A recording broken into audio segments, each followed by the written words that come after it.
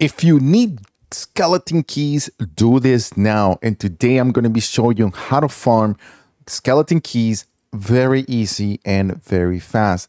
I know if you try to go and get some GPUs from Ashika Island, you're probably going to die trying to get them out of the castle or finding them.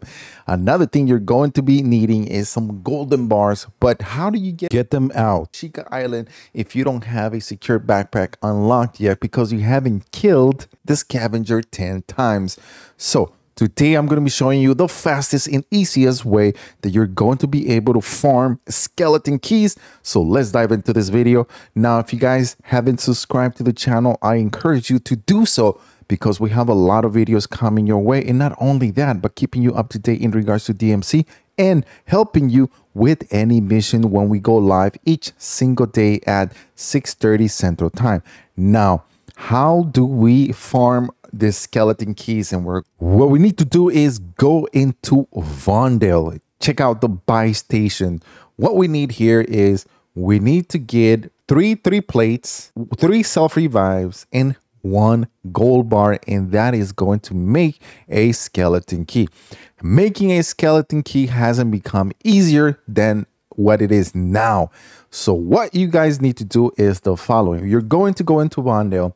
You're going to go to the aquarium. As you are seeing here, through the top of the aquarium, there's going to be a rope that you can go down, and you automatically are going to be entering the aquarium through the zoo.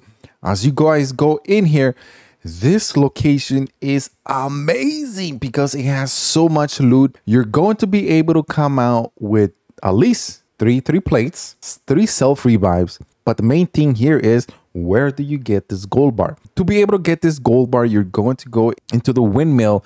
There automatically there is a location there, which I'm showing you here. You can go in there, and then you're going to be able to get a gold bar guaranteed. All you need is the windmill key, and then you're going to be able to open this up. So what I would do is the following. I will first get the gold bar. The gold bar, like I said, you can get it from the windmill. You also can get it from the red crates that drop when the SAM sites hit them, and maybe you get lucky and you get it from a player. That is the first thing I would do. Second thing is go into the aquarium and get those items, which are the 3 plates and the 3 self revives. That automatically is going to save you over 100,000 in just currency of the game.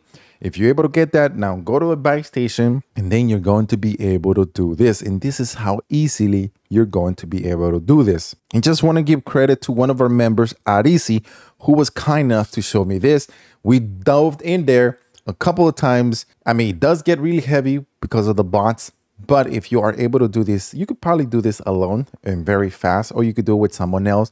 Go in there, get all these items, and get out, and then you're going to have a skeleton key. And that is the way you're going to be able to farm this the easiest and fastest way. There is no other way. In Ashika, you're going to die too many times before you even get anything done. In Al Mazrah, you're going to be running around trying to find all the different items because now it changed. Now you're going to need gold bars and you need GPUs. So that's going to take you even longer. So doing the Vondel way is going to be the fastest and easiest way.